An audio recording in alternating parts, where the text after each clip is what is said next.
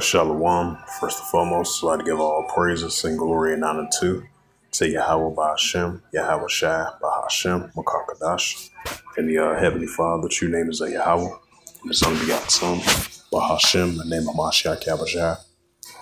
Those are their true names in the ancient Paleo Hebrew, the last one Kadash of the tongue. And I say Barakatham to the elders, Ba'Akim Akwaf, and I say Shalom.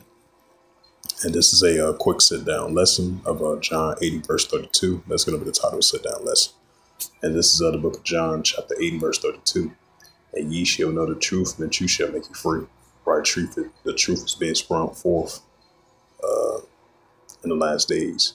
Like it says, Daniel's 12, verse 4, knowledge shall be increased. So that's what scripture says, and ye shall know the truth, and the truth shall make you free. Especially, the actual Israelites is coming back to who they actually are. The actual Israelites, the 12 tribes of Israel, the northern kingdom and the southern kingdom of the 12 tribes of Israel. So that's why scripture says, in the last days, knowledge shall be increased. So knowledge is definitely going to continue to increase, especially, the doctrine of the Heavenly Father, Yahweh, and His only begotten Son, Mashiach Yahweh, of the knowledge is being increased. But the scripture says, Isaiah 33 and verse 6, wisdom and knowledge shall be the stability of our times and the strength of salvation in the fear of the Heavenly Father, Yahweh, thy palace and treasure. Because that's why it says, 1 John 2 and verse 15, love not the world, neither the things that are in the world.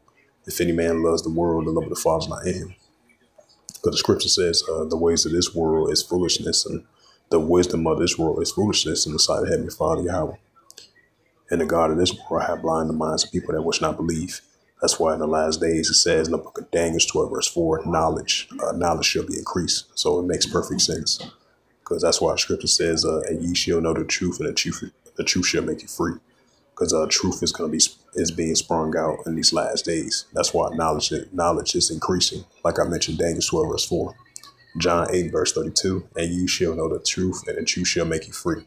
So with that, this was just a quick sit-down lesson of John 8, verse 32. That was the title of the sit-down lesson.